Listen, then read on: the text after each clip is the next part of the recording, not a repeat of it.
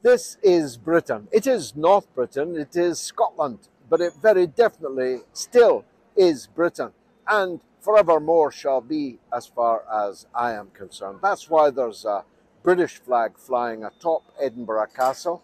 That's why the British Army are inside it. And as you can see, busy preparations are underway for the Royal Military Tattoo, a British institution visited by many millions over many, many decades. It is a sight to see, as you can count. There are many sightseers here to see it. I speak on the day that the separatist Scottish National Party launched yet another bid to break up Britain, to separate Scotland from the rest of the country. The Union of the Crowns took place more than 400 years ago, ironically at the behest of a Scottish king who had become the king of both Scotland and England. A century later, in 1707, so well over now 300 years ago, the country joined with England and with Wales and became the United Kingdom.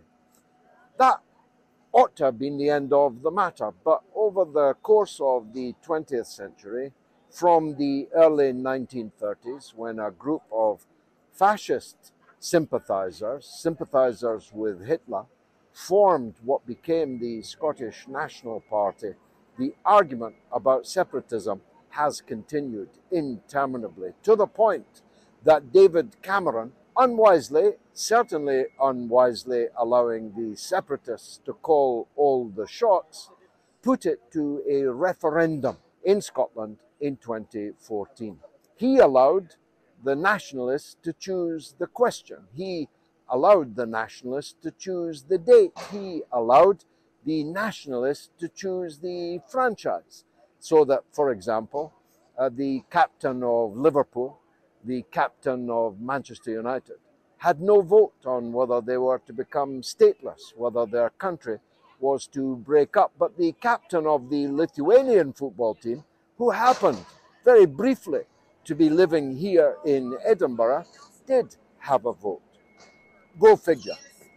But notwithstanding all of these foolish concessions by David Cameron, the people voted in a once-in-a-lifetime referendum. A final say, as it was described by the nationalist leaders at the time, and the people voted overwhelmingly to remain a part of Britain. I predicted to the percentage point the exact result of that referendum in which I was active. I predicted on Andrew Neil's BBC show on the Sunday before polling that we would win 55 to 45, as indeed exactly we did. Now, that very definitely should have been the end of the matter. The people had been asked in a binding referendum whether they wanted to leave Britain or not, and had decisively rejected it.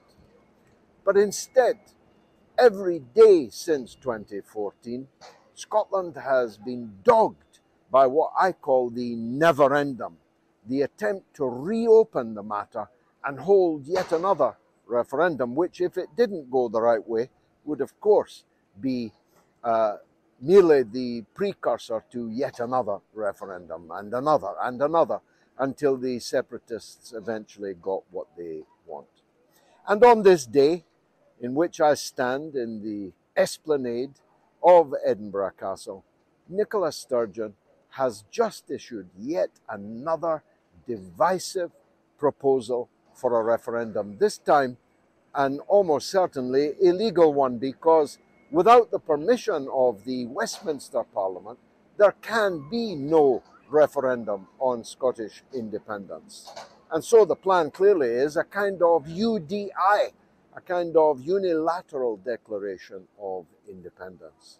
Plainly, they intend to hold an illegal referendum in the hope that that will force Westminster's hand to begin negotiations with them about independence. Now, you probably already know I'm not a supporter of breaking up countries.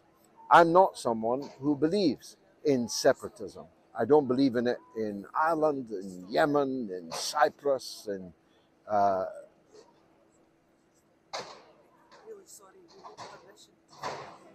well, we're being thrown out of Britain's Edinburgh Castle.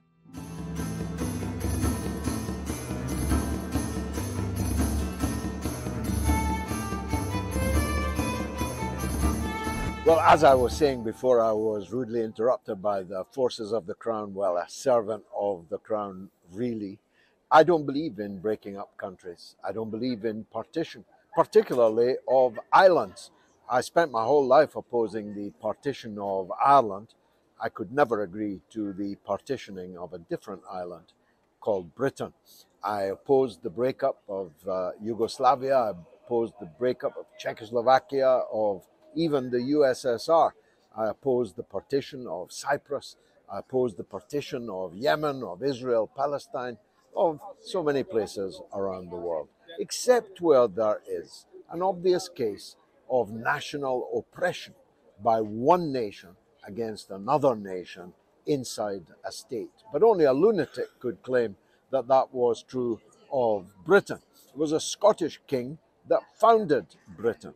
It was Scottish parliamentarians that voted to create Britain in 1707. It was obvious from the beginning that Scotland and England together were involved in national oppression of people all over the world. In fact, Scotland colonized Ireland before Britain existed, before the English ever arrived.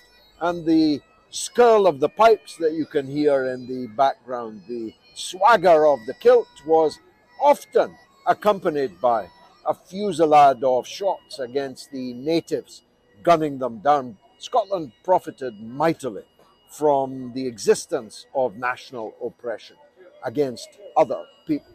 The British Empire was a joint Scottish and English venture. There is no national oppression of Scots in Britain.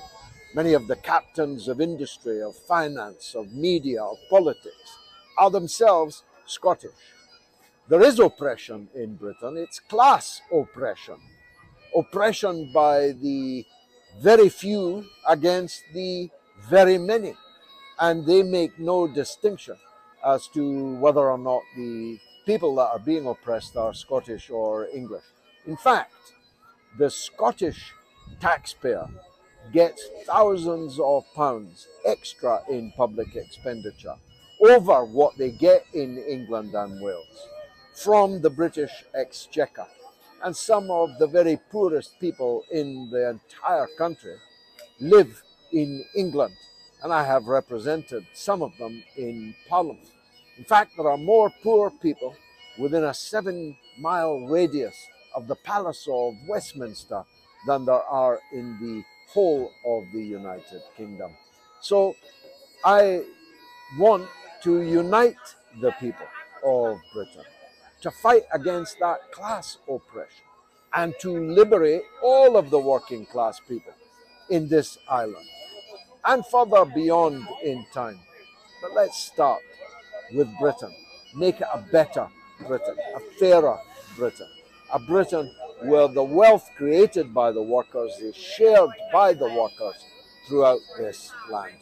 Me, I will never, until my last second on this earth, concede that it's any progress at all to break up Britain on nationalistic lines.